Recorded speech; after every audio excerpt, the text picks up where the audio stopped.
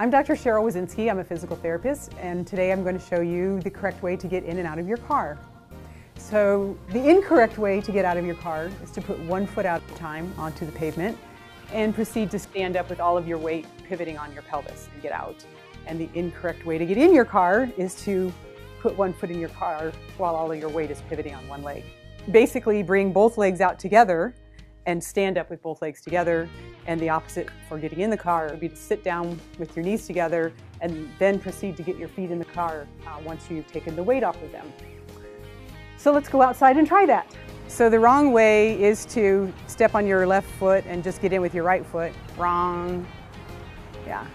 And then you get out, just the opposite wrong, which is E. Ugh. Okay, that's wrong. And then the right way is to get in and sit with your butt on the seat first. And then swing your feet in. And getting out, putting both feet on the pavement. You can even use your car door to help get up. If you have questions about this technique or need more information, feel free to contact us at Midwest Physical Therapy Services.